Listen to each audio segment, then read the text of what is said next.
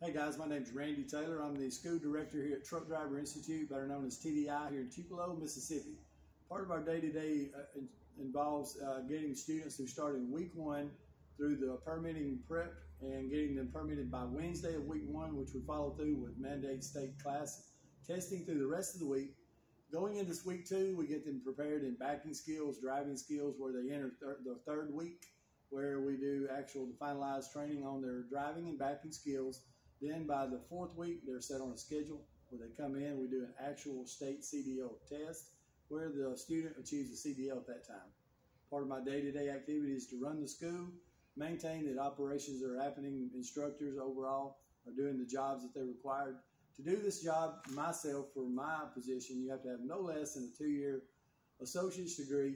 To be an instructor at TDI, you have to have no less than 8 years over the road driving experience.